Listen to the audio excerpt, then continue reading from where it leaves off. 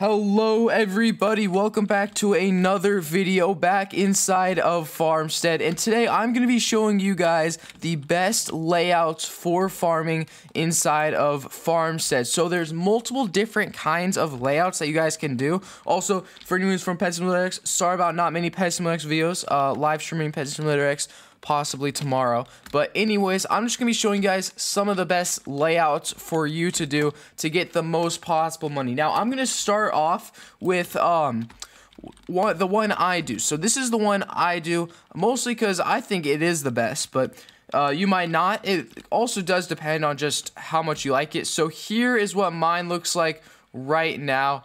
I currently have someone harvesting this, so that's why half of it's gone. But as you can see, I basically have it so that it's scarecrows, sprinklers, and then cropland. So if I go into here, and let's just click one of these, as you can see, the sprinklers, they fill up every possible spot with farmland, and then the scarecrows also fill up every single spot. I personally think that this is the best method because it just gets everywhere, and you get the most from it. Now, another method that people do, I'll show you in this. Another method that people like to do is where they put the farmland like this in little stripes or rows, and then they put the scarecrows in the places that don't have it, like as you can see right here. And then, so they put the scarecrows like this, basically kind of like what some farms look like in real life. I know there's also farms that look like that first one I showed you, and then they put the sprinklers like this. Honestly, I don't think it's too effective because you're wasting so much farmland, but there is a lot of people that do try this. I've seen it in the Discord server, the farmland Discord server, or Farmstead, sorry. Alright, but yeah, some people do that idea. I don't know why. It might work, it might not. I've personally never really tried it, but yeah, that's just the second idea. This is another layout that you could do inside of the game. So as you can see right here, they have the sprinklers like in a row, and then on the sides, on this wooden pathway, they have the scarecrows, so that way the scarecrows can get all of it. And they also have, looks like some wooden sawmills. Now, it is a little bit similar to mine, but at the same time, it's different because it is it's in rows almost. So they have something in the middle. I don't know why they have so many woodcutters, but if they think that works, then they are more than welcome to do it.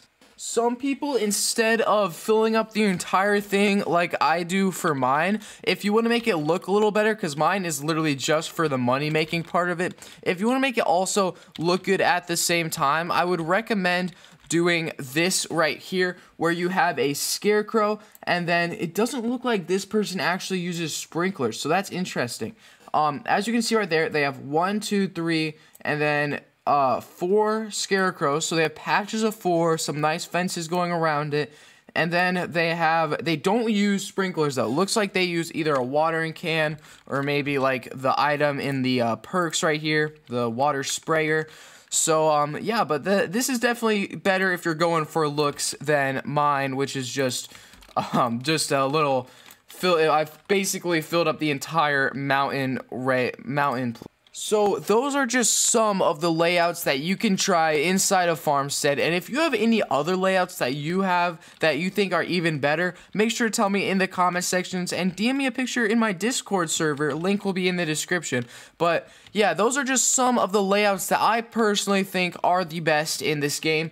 But hopefully you guys did enjoy this video, and hopefully this can help you get some more money, or if you're going for looks, either one of those. So yeah, hopefully you guys did enjoy. If you did, make sure to leave a like and subscribe, and I'll see you guys in the next one. Have an amazing rest of your day, everybody.